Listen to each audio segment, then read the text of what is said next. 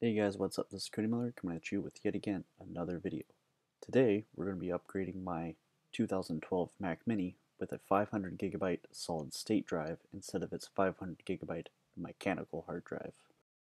Now for this I'm going to be using my iFixit toolset, a Samsung SSD, a USB to SATA adapter, and a DVD dual layer disk.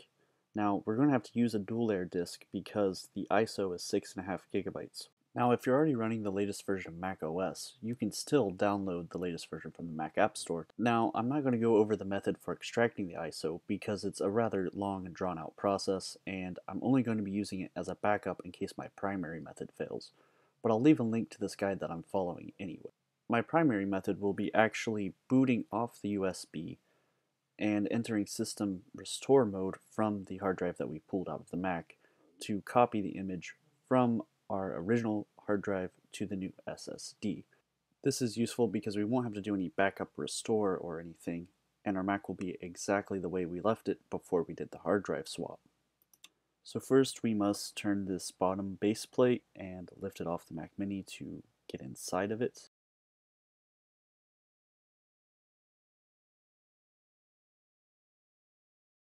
And then we'll have to undo these 3 screws with a T6 driver in order to remove the fan.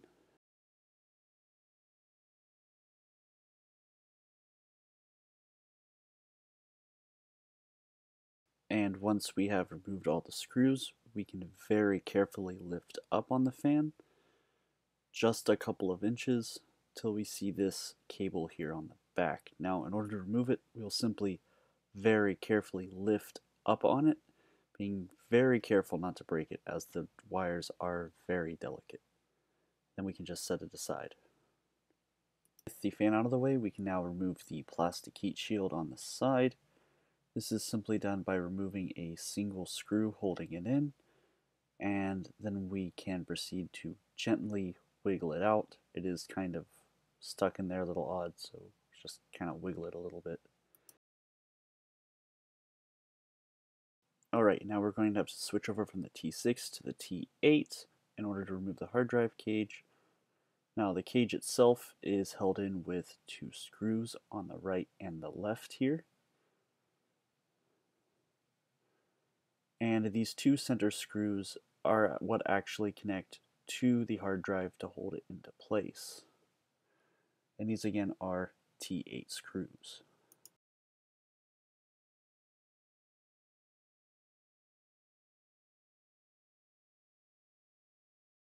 And now we can proceed to gently lift up on the cage, being very careful not to attach this wire, as this is the Wi-Fi antenna wire. You can see it connects here, and you can actually disconnect this and reconnect it later if you want. Alright, and now we can remove this SATA connector here, and then gently pick up and pull the drive out.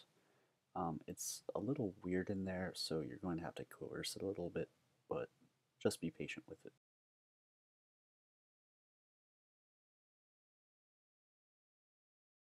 We can now proceed to remove these 2 T8 screws from the side of the drive.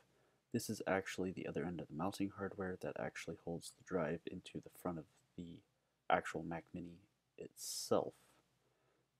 And just note where the orientation of these screws are on the drive for whenever you put them on the other drive.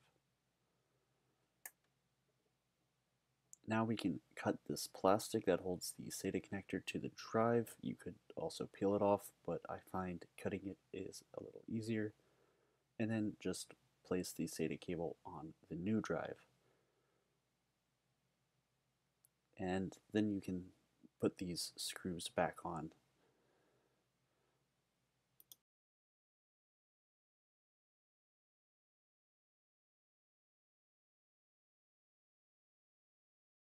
Once we've replaced our mounting hardware, we can then put it back into the Mac Mini. To do this, it's best to use a credit card or some kind of business card to align it with the top grommets on the top drive bay. So that way you don't have it trying to fall into the bottom drive bay, since our SATA cable won't reach from the bottom, and without the extra mounting hardware for the bottom bay, it won't fit in there correctly. Anyway, as the bottom bay mounting hardware only came standard with the Mac Mini Server Edition. Now, once you got it set in there, it should just sit on these little rubber bits on the end of the motherboard here, and we can then just reattach our SATA cable, and now we can replace our drive cage. If you made the decision to detach the Wi-Fi antenna, now is the time to reattach it. Now this thing is extremely particular about the way that it fits back in, so some patience is required to get this to align properly, especially with this wire here. But a little bit of patience and it should seat flush. But like I said, it's very particular and can take a couple tries to actually get it aligned. Once you get it aligned, I strongly recommend putting on the two outer T8 bolts before continuing to the ones that hold the drive in place. I recommend this simply because of the fact of how particular this is, and I think it's a good idea just to get it held in there before you continue on doing anything else, because it's just going to try to jump out again. And then after you do that, you can install the two inner nuts that actually hold the drive into the cage itself. We can then reinstall the plastic heat shield. This will go in the same way it came out, with just a little bit of coercion and a little bit of wiggling to get it back in there in a counterclockwise movement. Once we've done that, we can then proceed to reinstall the fan. First, we'll just re-plug in the connector that we removed, and then we'll line the first screw back up into its hole, tighten it back down, and then proceed to reinstall the final two screws holding the fan in. And once we've done that, we can then proceed to rebolt on the stubborn bottom lid, which kind of takes a little bit of force and time and wiggling to get it on there. And approaching the end of our journey, we can then reconnect our Mac, hook up our old hard drive as a USB drive to boot from. We then power it on while holding the Alt key to enter the recovery on the yellow drive, which is our USB external drive. On newer Macs, this is done by holding Command and pressing R to enter recovery mode.